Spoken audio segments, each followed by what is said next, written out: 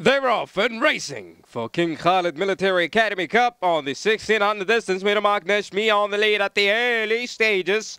Badged out the outside, starting hard as she's in a late position. In second place, here's Al Khatma by Fong Tong is running in second place at the outside. Naga Al Wilson Bint Sahab, Friends Lake and Buna Daughters as in the back in the tail in the late position. Meanwhile, Nashmia leading the field and the pace of B to be increasing at the mid stages of this race, and the pace of B on fire.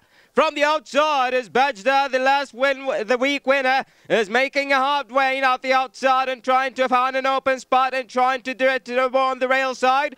But Nashmia, who's holding on strongly on the lead, having some contender with her, but as they come around the last 1,000 meter mark, Nashmia holding on the lead. From the outside, Bajda with a brave Nick Link in front of Shagra Khalid was in third, but on the inside as they come down around the turn, Nashmia millionating the massive lead.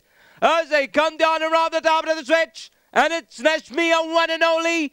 From the far side, Nigel Wilson trying hard, holding the white blanket on his face, focusing on the lead. But Nashmia is now moving towards the lead. As they come down to the head of the pole, no one is behind her. Nashmia and Najma Thaqib daughter is moving towards the lead, one and only. 100 left to go. Nashmia about approximately 10 lengths clear as she hit it, as she win it with a brave win.